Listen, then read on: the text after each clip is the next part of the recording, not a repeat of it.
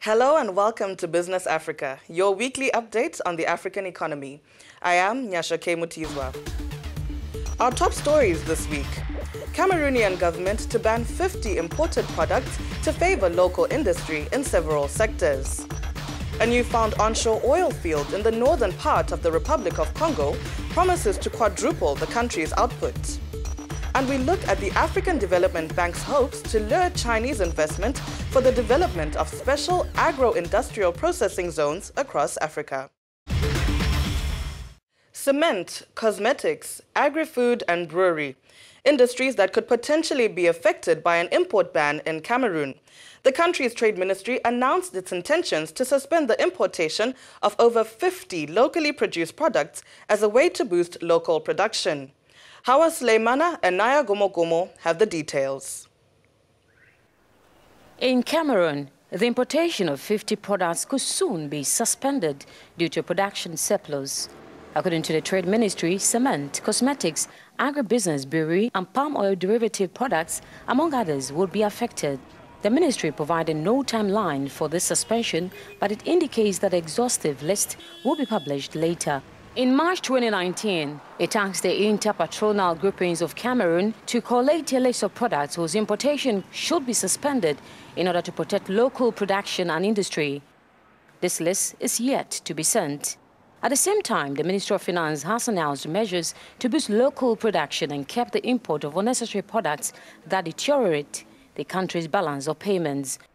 According to the National Institute of Statistics, Cameroon imported up to $6 million in 2018, an increase of 11.5% compared to 2017. This amount represents more than half of Cameroon's import budget in 2019, which is estimated at $9 million. During the period under review, those imports were from 189 countries, 10 of which supplied 58.2% of the volume of imports. China led the way with 18.5%, followed by France, 8.3%, Nigeria, 5.6%, and the Netherlands, 4.8%. Two oil companies have discovered the first oil deposit in the northern part of the Republic of Congo. Exploration studies indicate that it could produce over 1 billion cubic meters of hydrocarbons, including 359 million barrels of oil, being 983,000 barrels per day. The firms promise to quadruple the country's production. Ignatius Arnaud and Jean-David Mihamle with more. 1,020,000 cubic meters of hydrocarbons, 25% of which is oil. These reserves will be contained in the Delta de la Couverte deposits in the village of Mikongo in the north of the Republic of Congo. I can confirm that we have reservoirs full of hydrocarbons. When we discovered them, we undertook production tests to evaluate the reserves and production. We are still drilling. It continues, and in the rubble, we still have the presence of hydrocarbons. The deposits is owned by the African Society for Petroleum Research and Distribution and the Petroleum Exploration and Production Africa. Both are owned by a wealthy Congolese businessman.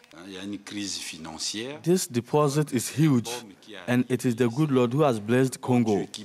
Economically, it brings financial resources to our country. The challenge is how we manage and invest the resulting financial resources.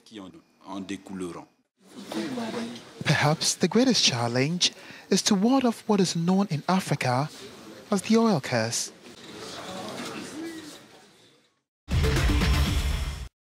After the break, we hear more about the African Development Bank's intentions to attract more Chinese direct investment and partnerships with agribusinesses in order to develop special agro-industrial processing zones, or SAPs, across the continent. We'll be right back.